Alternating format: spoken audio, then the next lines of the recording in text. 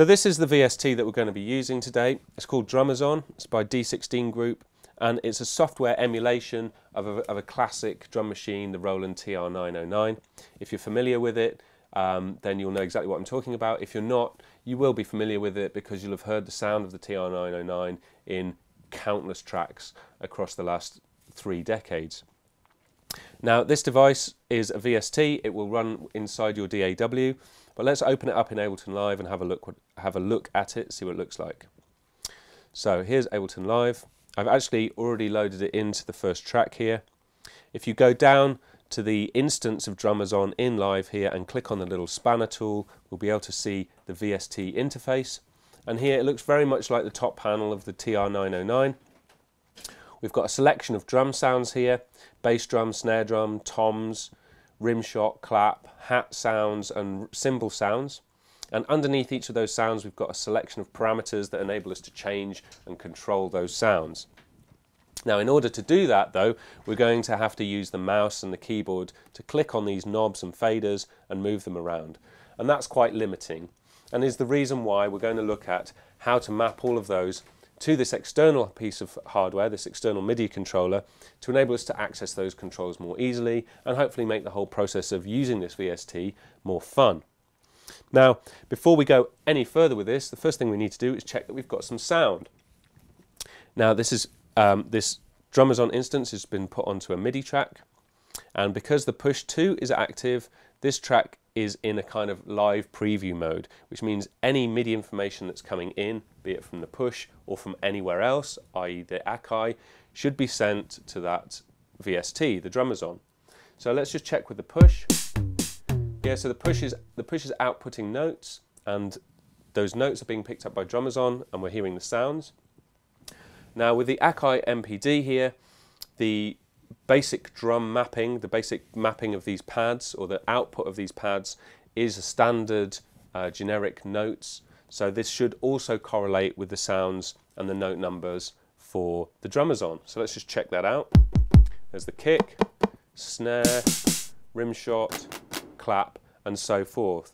Now what you'll notice, if you're paying attention, is that kick, rim shot, snare, clap. If we look at the VST itself over here, that's not the order that these sounds appear in. We've got bass drum, snare drum, low tom, mid tom.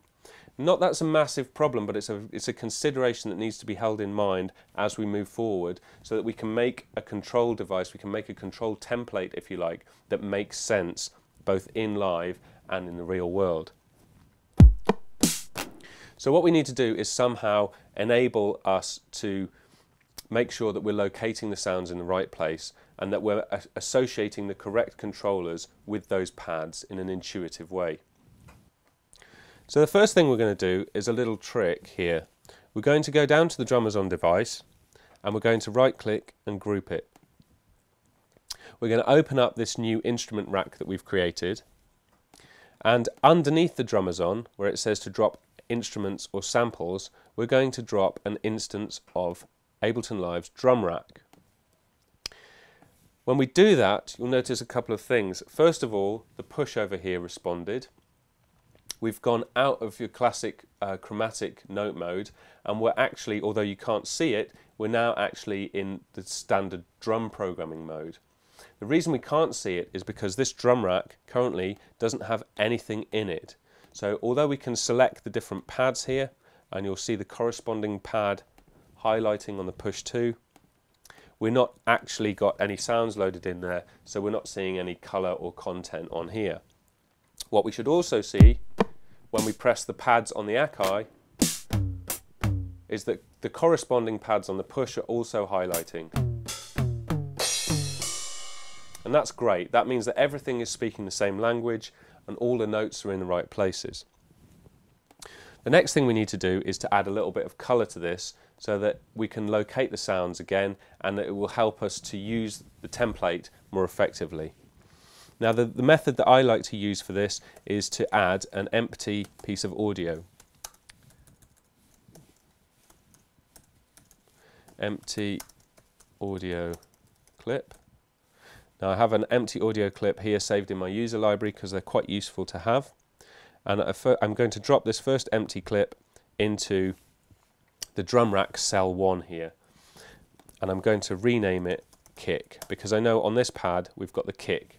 If I hit it here, we can see it lighting up in live, we can see it playing on the push here, and if I move along to the next pad, you'll notice that the first pad on the push here now has colour, and on the inside live here it's now labelled kick. I'm going to mute this drum rack chain here within the instrument rack, because although these are empty clips and there's no sound in them, I definitely don't want any incidental random sounds or noises coming from the drum rack. This is simply a means of getting the correct display up on the push, and in a bit you'll also see that that enables us to use the standard drum program or drum sequencing tools within the push. So this is kind of an addendum to that information. So what we need to do now is label up these other cells in the drum rack here, so that again we can make sense of it going forward. Now I'm just going to copy these over and rename them as I go. So this is the rim shot, this is the snare, this is the clap, and then the next row got another snare, but that's actually triggering the same snare. You'll notice in the Drumazon here there's a little MIDI indicator, so it's showing us which sample is being, or which sound is being triggered. And because that's identical, I'm not really that bothered about replicating it. Next one is the low tom. So let's stick a little empty clip in there and rename all that low tom. Then we've got closed hi-hat. Oh. And then we've got mid tom. No, that's low tom again, sorry. Then we've got another closed hat, mid tom. Now we're going to ignore the mid tom and the high tom, as I explained earlier. We've only got eight faders up here and 8 knobs. We could use banks to extend that controller ability, but we're going to keep it simple for this example. So I'm ignoring the mid tom, the high tom, and the crash cymbal. Right, so the next one here we've got that's unique is the open hi-hat. So that's on this cell here. Let's copy this up and label that one open hat. So we've got 1, 2, 3, 4, 5, 6, 7, and the final one is going to be the ride, which is up here in the top right. So let's copy this over and label that ride. So you can see the drum grid here in the drum rack is showing me the position of the notes, and it's showing me the sequence that those sounds occur in most drum machines under sort of generic drum note positions. We can also, using the push over here, we can add colour to that. If we wanted to, we can change the colour of these various sounds by holding down the shift button, pressing the note and assigning a colour to it. And that makes it obviously look nicer, and makes it easier to locate particular types of sounds within a preset.